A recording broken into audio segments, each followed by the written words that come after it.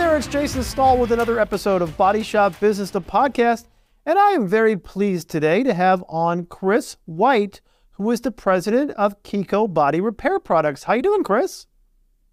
Good, Jason. How are you doing, buddy? I'm doing great. Didn't see you too long ago at the Southeast Collision Conference. That's right. Yeah. No, it seems like we are running in the same circles. That's right. That's right. You know, Chris, I was reading a little bit about your background, and you seem like somewhat of an entrepreneur. So my first question, I want to ask you, how did KECO Body Repair Products come about? Tell me a little bit about the history of it and how this company originated.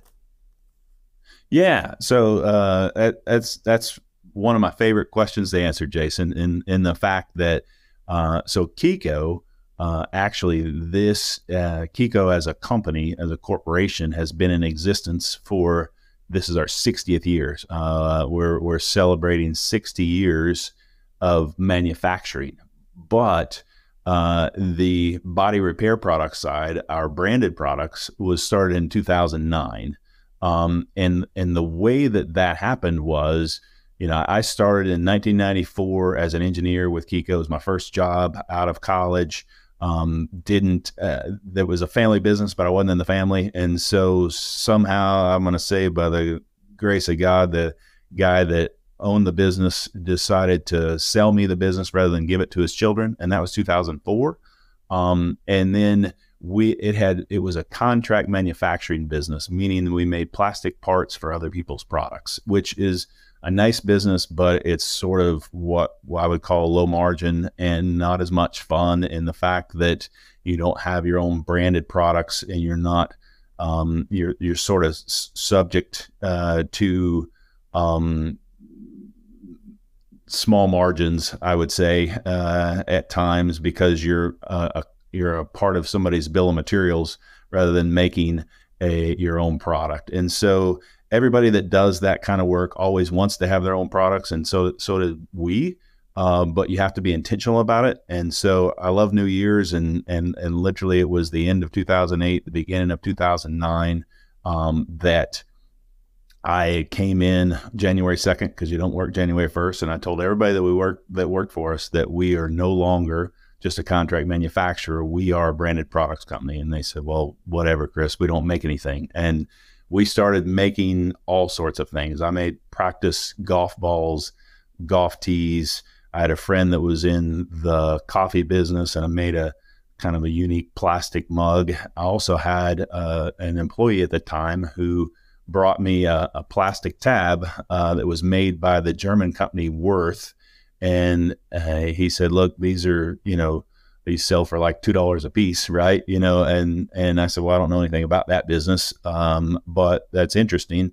And I got to thinking about it. And there was a gentleman that was one of our customers that I knew, his son had a paintless dent repair business. And so I asked for that gentleman to introduce me, Raymond, to introduce me to his son, Sid Emmerich, who had a company called Dentcraft in Oklahoma City. And so I went to see Sid and let him know that I was planning on changing the identity of KECO, and I wanted to get into some of my own products. And what could he tell me about these little glue tabs that are some small piece of paintless dent repair? And I would just say that Sid was very gracious and took a lot of time and maybe a bit of a liking to my story and what I was trying to do, and helped me understand the business a bit. And then we used what we knew about plastics from a design and property set perspective to create a plastic tab that was just a little bit better than everybody else's in the paintless dent repair world, right? So that's how I got started. Was just the probably the most, well, certainly largely the most successful thing that we did in 2009 with regard to branded products. And so then, from there, we thought, well, if you can fix a small dent with this thing, why can't you make a bigger tab to fix a bigger dent? And that's where we started heading down that road. But because, to your point, because I am fairly entrepreneurial. There was a few different things we were doing at that time. I have a small LED lighting business that I actually bought in 2011, and then we were doing a lot of oil field work.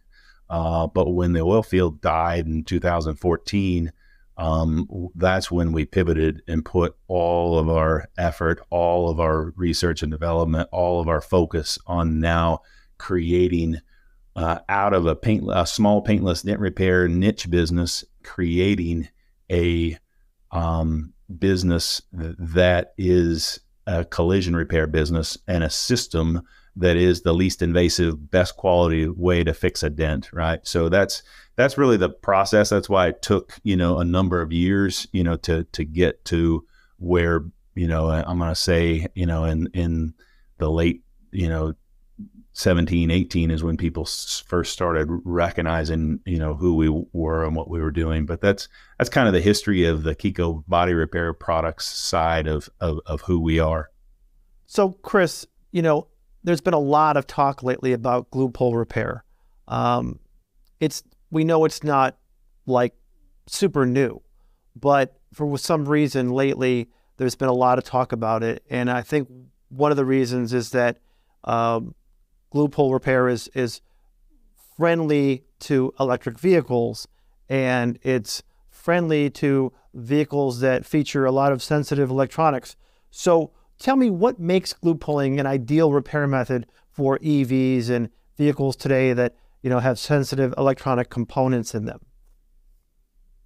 Yeah, so that's a really great question. I think there's a few reasons for that, Jason. One being that electric vehicle manufacturers, because of the weight of the batteries, are more motivated than ever before to cut weight, right? They're trying to cut weight wherever they can in their vehicles and engineer the latest types of materials to be able to do that, and then even the techniques of using multiple materials, right? So they're going to use more and more aluminum in their body panels. They're going to use more and more super thin, high strength steel.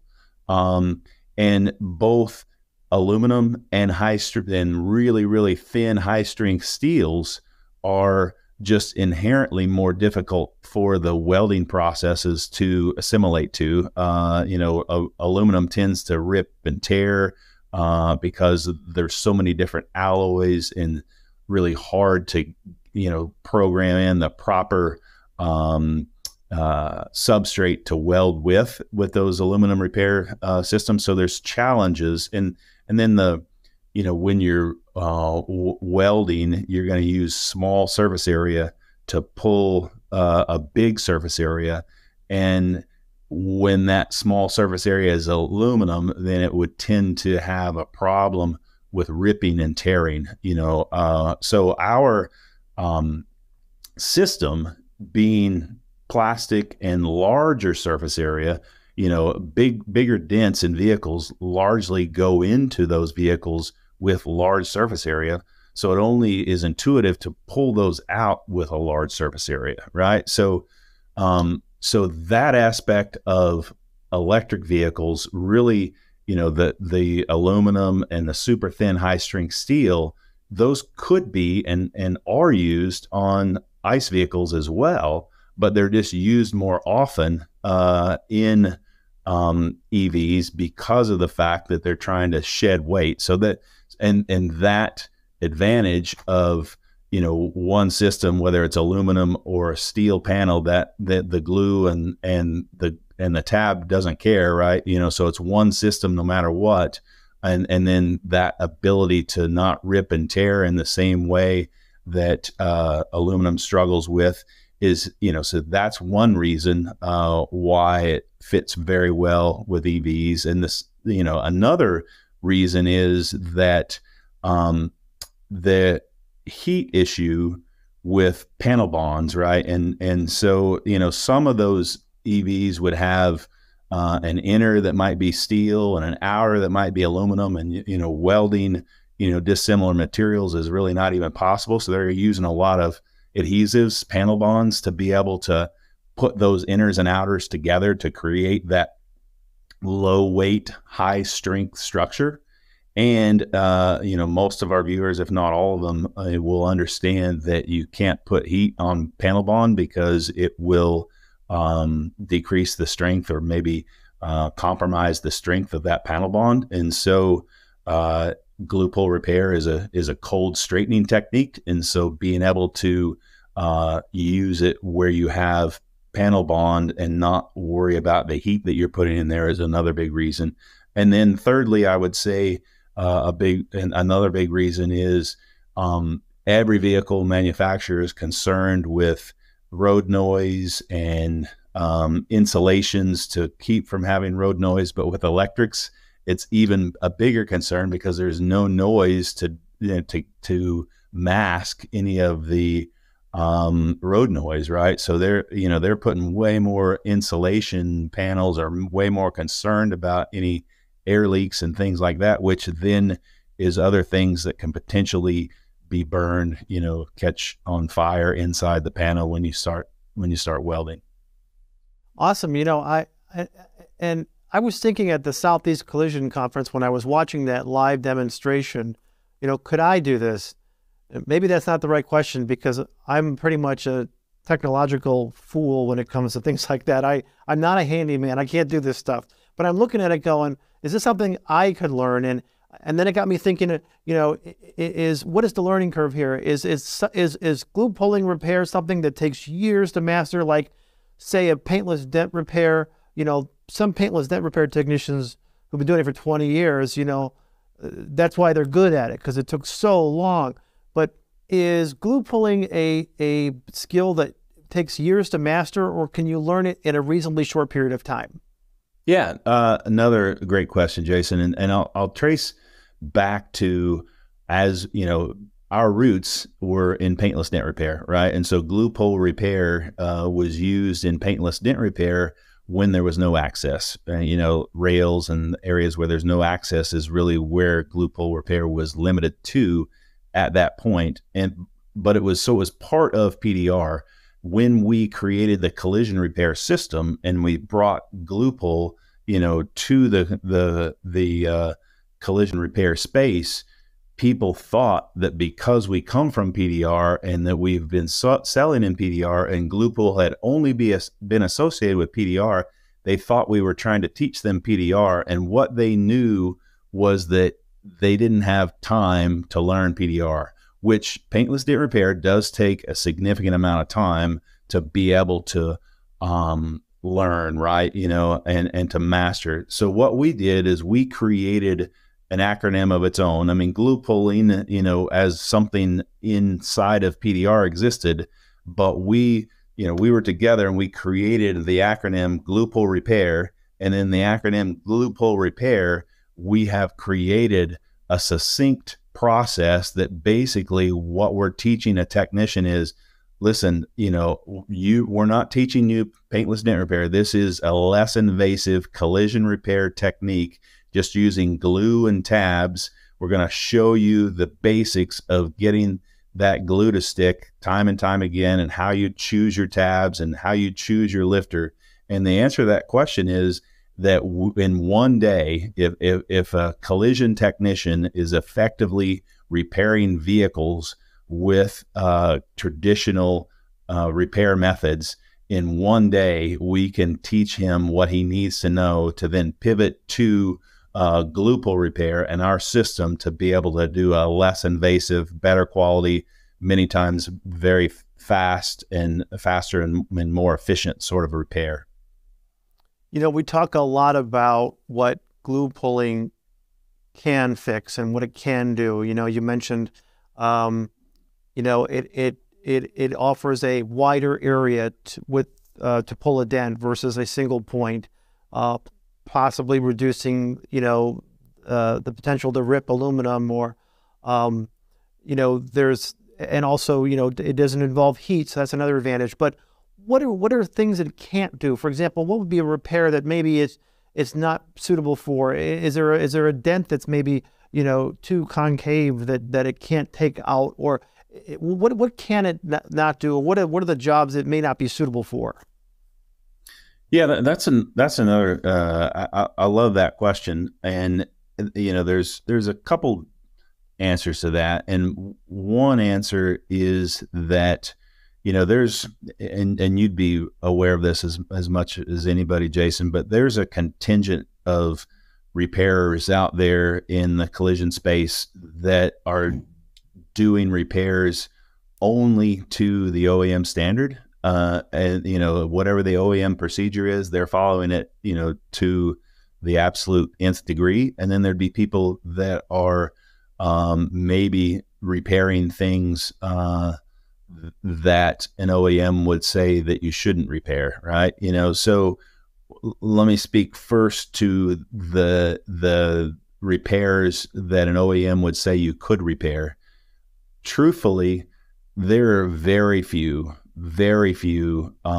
limitations for glue pull repair on what is deemed repairable, by the OEM procedure. And because, the areas that get the most difficult are what I would call multi-structural. But, for instance, if a door is so ridiculously caved in that the inner beam structures, compromised, that is going to be a repair that glue pull repair is unable to do, right?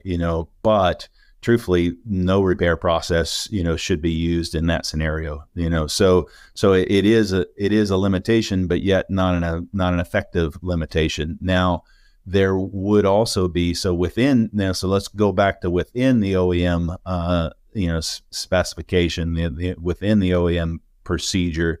The only thing that gets really difficult would be like maybe some very small diameter damage near double metal sort of edges, that are really sharp, right? And the way that we repair those, a lot of times, it's kind of an advanced glue pull repair, because we would end up maybe making that dent bigger in order to be able to pull it, right? But there are some limitations when it comes to really hard sharp shots near double panel edges or like right angle sort of edges, right? So I would call that the most common limitation. So okay. And going back to learning glue pulling, I assume your company not only sells product and offers support after the purchase, but training as well. Correct me if I'm wrong, but do you guys offer training, and what does that involve? I mean, when somebody buys your product, they're a customer now.